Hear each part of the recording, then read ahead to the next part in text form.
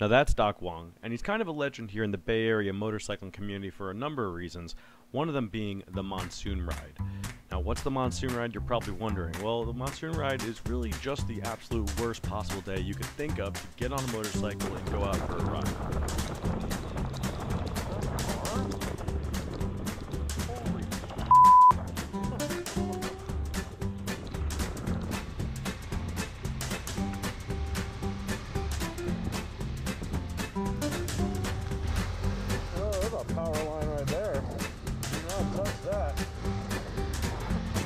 So by now you're probably scratching your head wondering, why the hell would anybody do this? So let's make a list.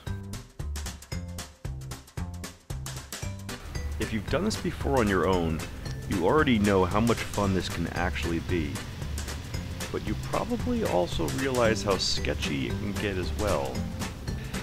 Hence why if you can get a group of people or friends organized to do this together, it's not only a blast, but it's also actually pretty smart.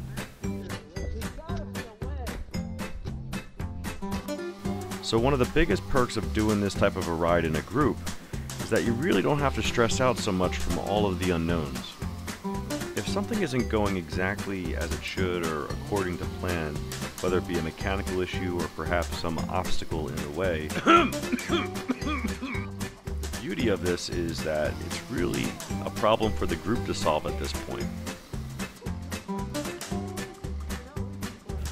One of the other perks of doing this as a group is that it makes it easier to overcome adversity. So what I'm trying to say is that you are certainly not the only one who is cold and wet, so stop whining like a little bit. Number 2. We talking about practice, man. What are we talking about? Practice? We talking about practice, man. We talking about practice. We talking about practice. That's right, Mr. Iverson. We're talking about practice. Look, the reality of the situation is that you're going to get on your bike one day and it's going to be absolutely gorgeous out, perfect riding weather, and then some random ass storm cloud's going to come and it's going to ruin your day. Oh, ruin my day. Most people realize that their bike is going to handle differently in this kind of weather, but they may not know how to handle it, which is a really important distinction. The fact is that motorcycles are some of the most precisely engineered vehicles on the road and can handle just about anything you throw at them. So if an incident occurs, it's likely to be from rider error. The point is, it's best to be prepared. So managing things like acceleration and braking, your lean angles and your body position along with throttle control, all of these things are changing because your limits of traction have changed. So it's important to practice and become familiar with this. Remember that everything is magnified, so focus on how smooth your inputs on the bike controls can be because that's really the skill you want to develop. Lucky number 3. Excuses are lame. If you're serious about improving your riding, you should absolutely look into doing something like this. I sometimes hear people say that they would totally do it if they had the right kind of bike.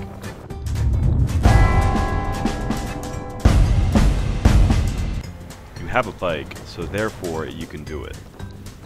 Now if you don't have waterproof gear, get yourself some cheap rain gear or some pullovers or whatever you can get at a local shop. They're really cheap and they're definitely worth the investment.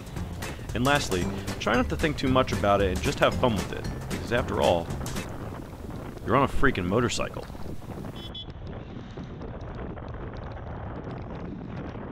Hey everyone, thanks for checking out this video. I've really had a lot of fun making it, so I hope you enjoyed it.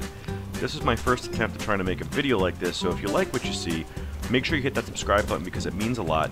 Give it a like and leave me a comment down below. And if you're going to try and do a ride like this, share this video with your friends.